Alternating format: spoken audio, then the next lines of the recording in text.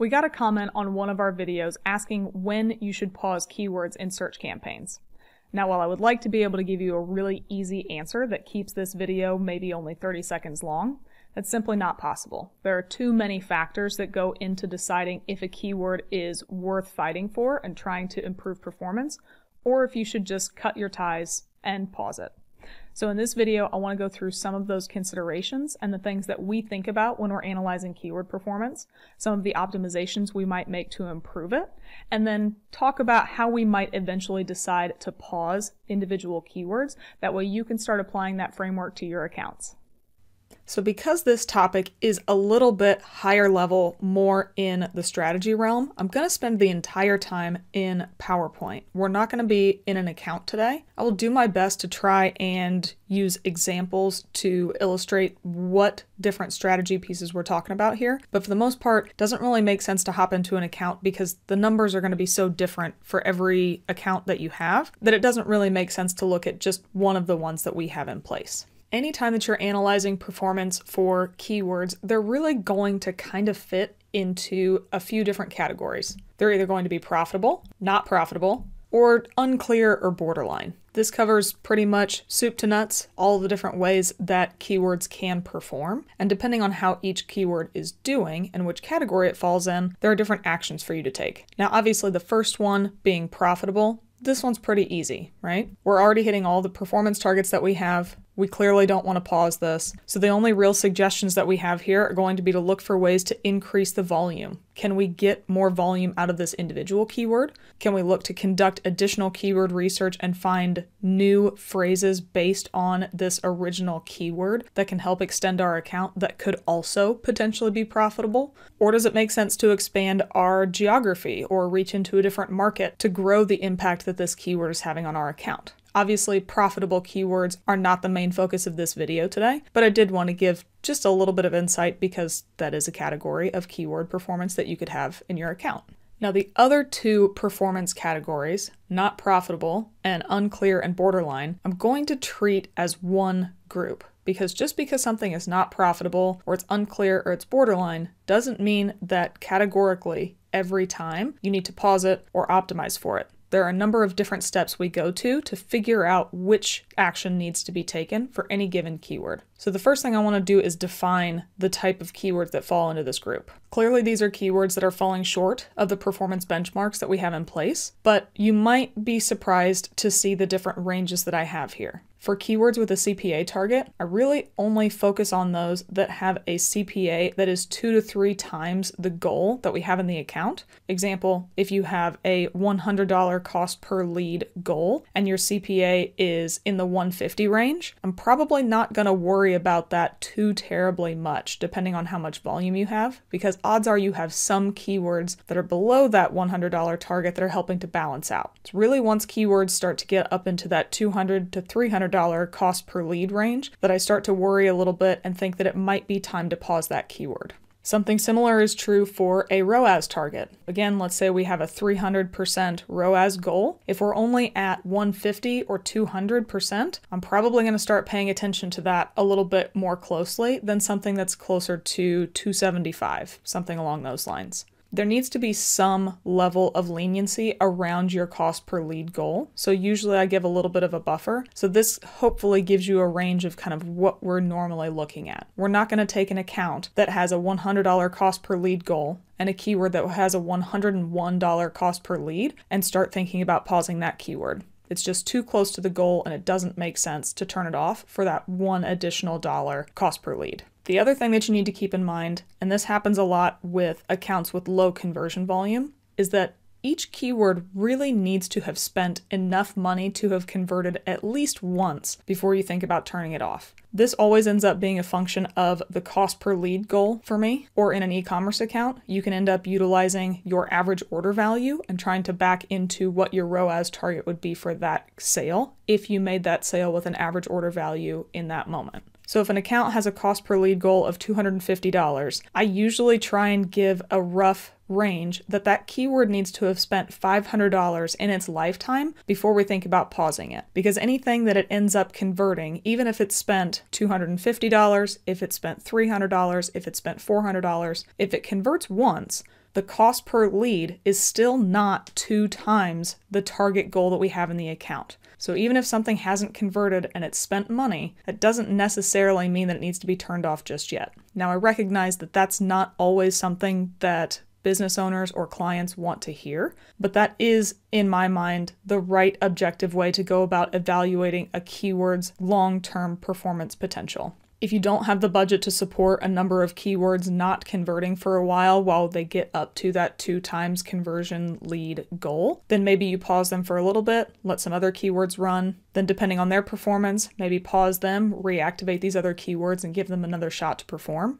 But I wouldn't just categorically turn things off because they have spent some money and not converted without having that minimum level of spend in their lifetime. So if your keywords have met these spend minimums, now we need to start thinking about what next steps are to determine if they need to be paused or optimized. And when it comes down to it, it doesn't matter if a keyword is highly unprofitable, if it's unclear or borderline, but we really need to have further investigation to figure out what needs to happen. So the first thing I want you to do is extend your date range. Are you looking at only a recent snapshot of performance, or have you looked over a longer period of time? Have you looked at the past 7 days, 30 days, 90, 180? What are the different performance trends that you see here? Has that keyword ever been profitable on any level of spend, or has it always been unprofitable? And how unprofitable has it been? Has it always been at 3 times the cost per lead goal? Or at one point, was it only at maybe 1.5 times the cost per lead goal, where it was a lot more efficient, but it was still a little bit higher than we wanted it to be? Can you determine any of the factors that have changed since it was profitable, if it was, or at least close to it? Is there anything that stands out to you? Are there any seasonality trends that we need to keep in mind that you might be analyzing performance right now a little bit more harshly than you would if you looked at a long-term table where performance might improve because of those seasonality trends? Depending on what you find here, there's really 2 different paths that we can go. For keywords that are never profitable, there's only one additional thing that I try and keep in mind before pausing these keywords. And that's to ask if this keyword is a loss leader. In a number of different accounts, there are some keywords that for whatever reason are not by themselves profitable, but when you turn them off, you notice that the overall impact on the business is greater than what the performance numbers were in the channel. Let's say you usually get 10 conversions off of a keyword a month, but you notice when you turn that keyword off, you actually end up losing 20, 30 sales over the course of a month because that keyword wasn't active. It's not really an exact science, but doing some form of on and off testing can help you see how this impacts the business. You've had it on for a little while, you're thinking about turning it off, so set a timetable, whether it's 1 week, 2 weeks, a month, turn that keyword off and see how the business is impacted overall. Was this a positive change or a negative change?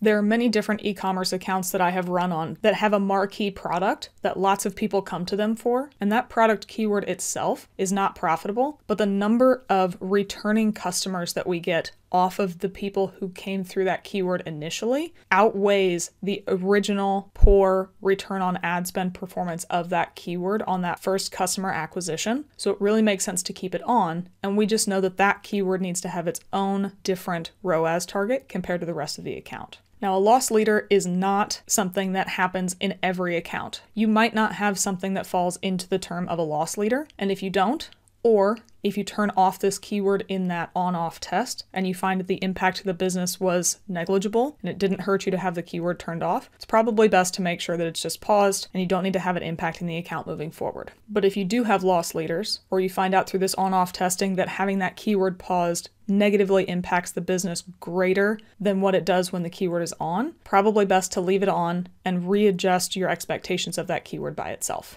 But what if your keywords are at least sometimes profitable? What can we do to improve the performance of keywords that have been profitable in the past or have potential to improve performance now?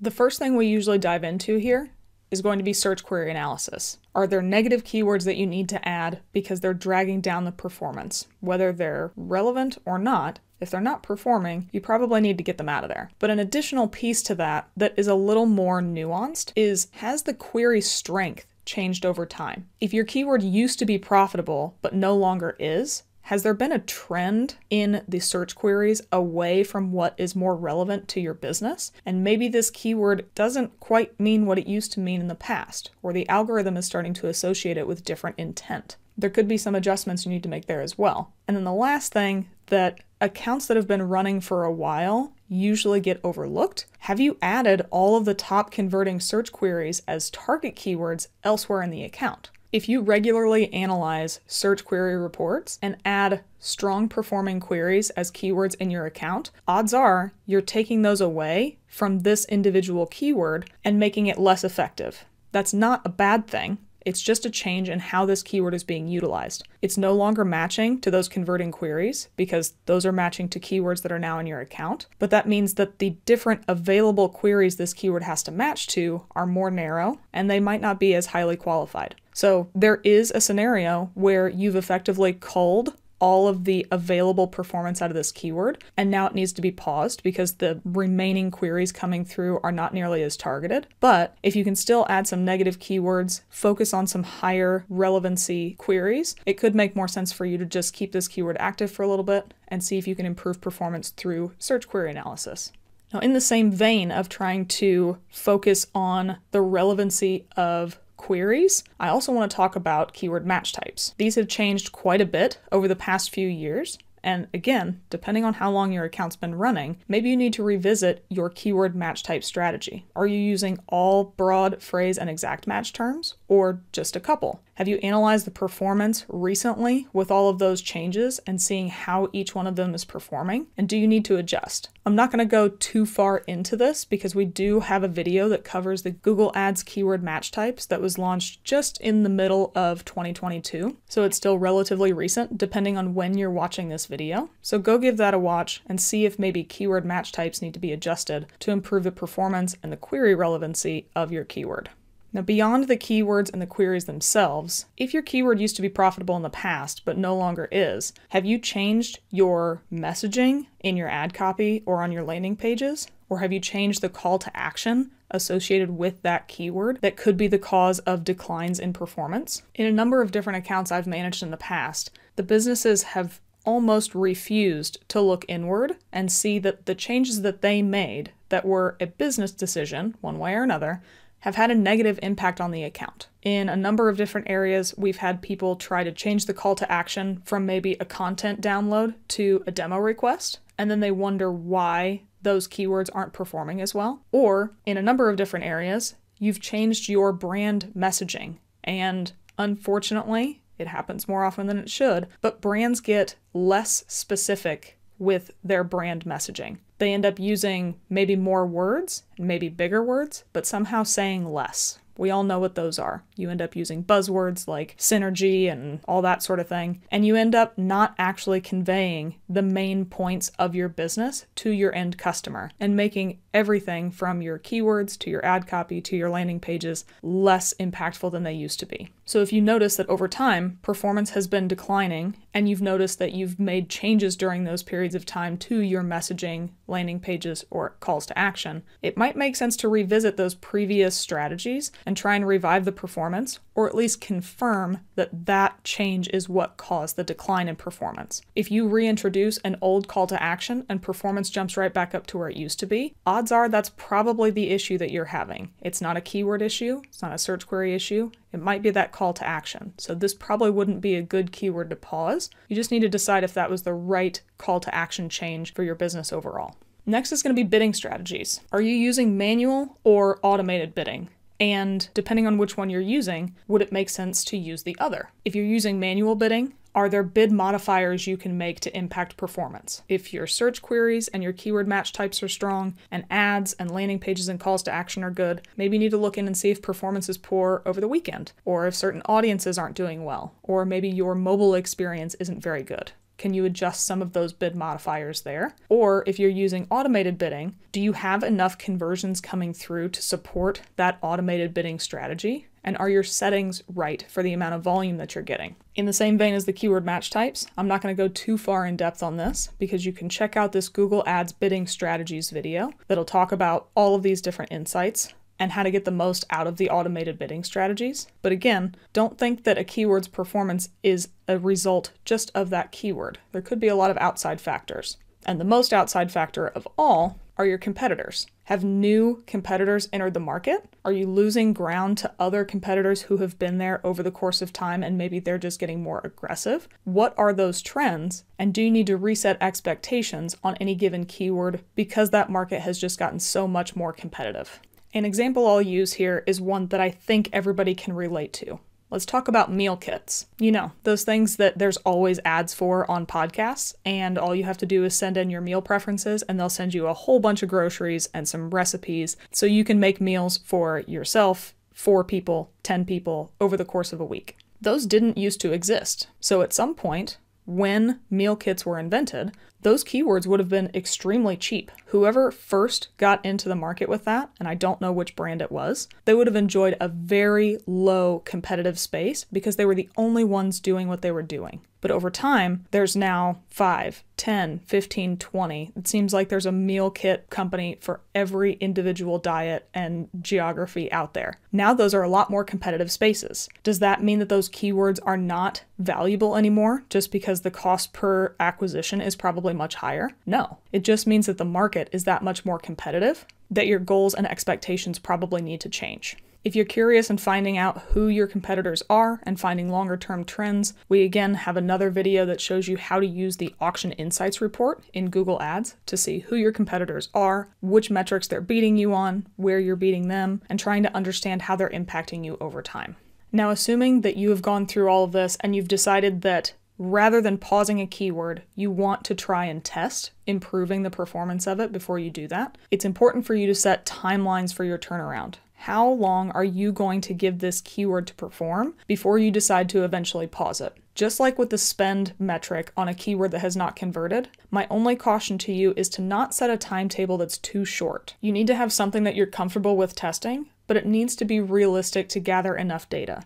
If your target cost per lead goal in your account is $100 and that keyword only spends $50 on average, a 1-week timeline test is not long enough. You need to have something that's going to be at least 2 weeks, if not a month or a month and a half, to try and determine if your optimizations can turn performance around well enough for you to keep that keyword active. Now, I know I've spent a lot of time talking about things you can do to avoid pausing a keyword, and I'm sure Google really, really loves that. But when it comes down to it, these are all of the stages that Joe and I will go through to try and determine if a keyword simply isn't performing, or if we have some additional performance adjustments we can make, whether it's through search queries, keyword match types, if there needs to be a change in our messaging and how we present ourselves with ad copy, landing pages, and the call to action that we offer, or if we need to understand the market a little bit better and realize that maybe we're just in a more competitive space than we used to be, and our expectations need to change a little bit. But if you've gone through all of those and your performance can't be improved through search queries and match types, your messaging is on point, and there's no other call to action you can use for your brand, and maybe your competitors are just really, really competitive, probably time to pause that keyword.